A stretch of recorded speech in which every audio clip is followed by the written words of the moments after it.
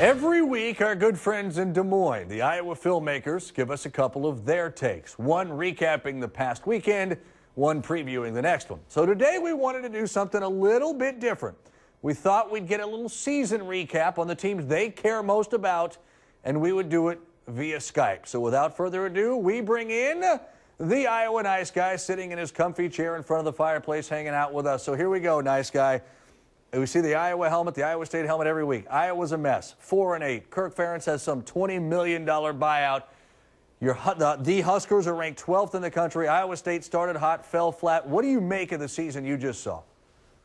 Well, first off, there's been a rumor out there that I hate Nebraska, and I just want to clear it up by saying I don't hate Nebraska. As you probably don't know, Dari, because of your Oklahoma education, most forms of gambling are illegal in Nebraska, so many of the bug eaters come across the Missouri River, or as they call it, the creek, to do their gambling in Iowa. And some people call gambling a tax on stupidity. I like to call it equally and interchangeably a donation from Nebraskans, shall we say, as I may say there. And I just would like to say that thank you to Nebraska for their financial backing of our great state. Yes, yeah. Council Bluffs would not be the Bluffs without Nebraska. We know that. So now let's look at Iowa. 4-8. Doesn't look like Kirk Ferentz is going anywhere. What has to happen now with Iowa? What's the state of Iowa football here, nice guy? Well, as we found out from Kirk Ferentz's last press conference of the year, which happened, not commenting, just stating a fact, in November as opposed to January, he is retaining much maligned offensive coordinator Greg Davis. And so if the Hawkeyes want to increase their chances of being good next year, it will probably be important for Greg Davis to learn how to diagram plays and call plays for football players as opposed to three-toed sloths, which appeared to be some confusion with him this year. Yes, I suppose football players would make winning football games easier. How about Iowa State? Started strong, they finished going south. Explain to us what you think of Iowa State's situation right now. They will certainly, nice guy, go to a bowl game. Well, last year, or last week I should say, Iowa State lost to West Virginia, which there's no shame in that. I mean, they are a national championship contender, if I remember from early episodes in College Football Daily. Yes, is that right, Dari? That was, I believe I may have said that one Dari, or 100 times. I can't hear you over the bandwagon jumping. Anyway, yes. Look, Coach Paul Rhodes is one of the best and most entertaining coaches in all of college football, which is why people have started to call him the Mad Hatter of the North. But look, Iowa State is growing. They play one of the toughest schedules every year, and they're going to continue to get better and better with the infrastructure that Jamie Pollard has built, no doubt. Okay, so you're high on the Cyclones, not so much on the Hawkeye future, but what about those Huskers? Now, you've made no bones about it. You're not a big Nebraska fan. I know they help support Iowa's economy, which is great. 10-2 though, playing for a Big Ten championship. Surely, with all the success they've shown this season, you're ready to say, "Go Big Red." Am I right, nice guy?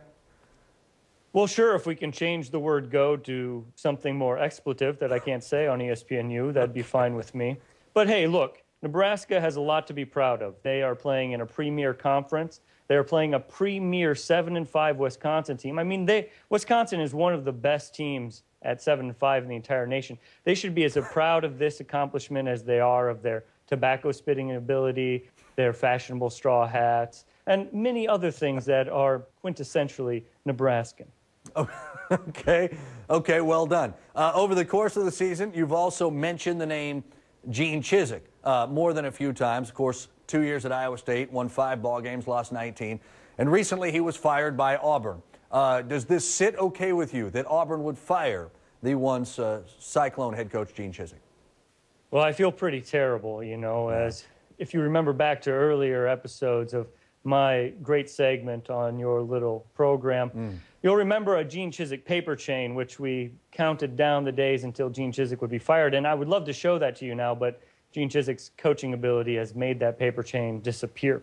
And I would just like to say that I was struck by the comparisons of the two coaches in the Iron Bowl last week between Nick Saban and Gene Chizik. Both of them left their last employer like a colt out to Baltimore. I know that's an NFL joke for a college football fan, but still, stick with me. That's the type of highbrow humor we do here. Yes.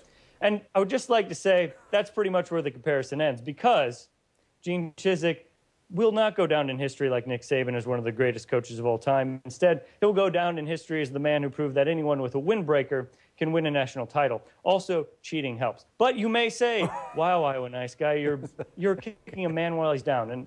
And I have to tell you, I'm not. I'm actually here to help.